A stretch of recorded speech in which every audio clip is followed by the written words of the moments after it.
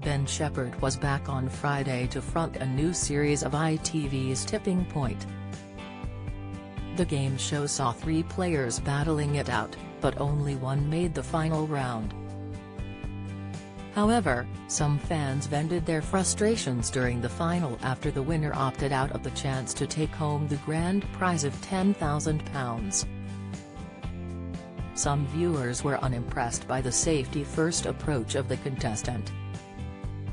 Despite the return of new editions of Tipping Point, viewers expressed their disappointment at the conclusion of Friday's show.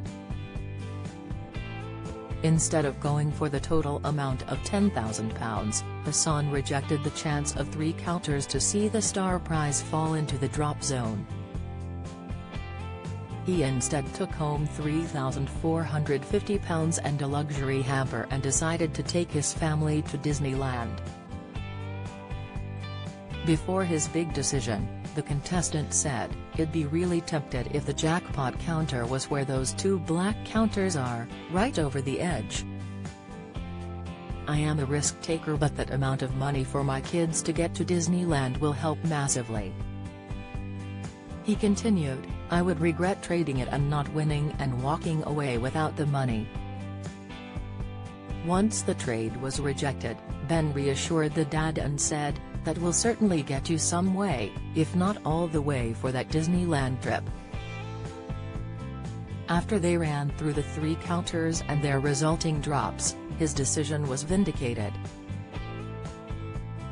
A relieved Hassan admitted, "I made the right decision," to which Ben replied, "It got close, but you made the right decision." Addressing viewers at home, Ben added, "He was sorely tempted to take the trade, but I am so glad he didn't." However, fans were left fuming by the finale, with some branding the episode painful. Rainbow Isle tweeted, "God, this is painful. I now know why I don't watch #Tipping Point."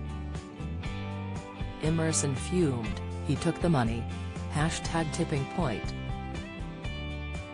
Zane wrote, "I'm falling asleep here.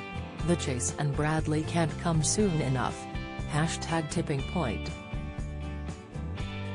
Saying Your Apple added, "Well, that was enjoyable, not.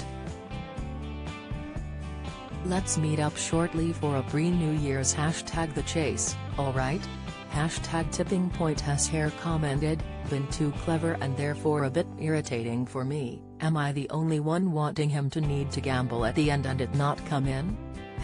#Tipping Point."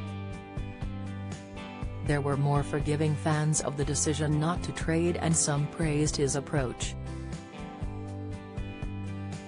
Marky Tweets remarked, "Was too much money to lose, pays the gas bill for a few weeks.